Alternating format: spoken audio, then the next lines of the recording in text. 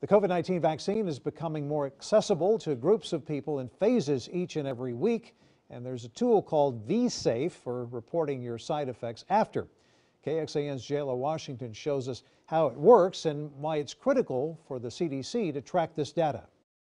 It's actually an extremely easy process. You have to have a smartphone, and the CDC is actually going to send you text messages just like this one, where you can check in with them, telling them exactly how you feel after getting the COVID-19 vaccine.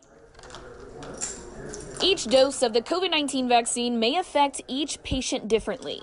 It didn't really hurt. It was sore for a few days afterwards. Lily Raybon, a med tech, has been doing virtual health check-ins with the CDC through a program called V-Safe since last week. It says that it's a daily check-in. I signed up on the 24th, and so I got a notification on the 24th. I received my vaccine on the 23rd. This is the text she's talking about. You'll have to register for text by entering your name, number, and vaccination card information first. But once you do, you'll get a link that takes you to the V-Safe site, asking you a series of screening questions. And then they'll ask just maybe like 3 or 4 questions with a little smiley face. How do you feel today? You know, a green smiley face, like a yellow, kind of like, I'm okay. And then a red, like not feeling good.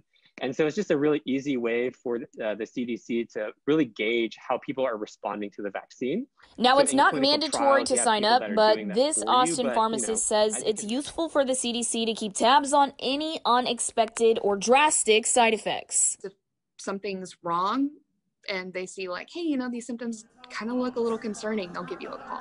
Jayla Washington, KXAN News.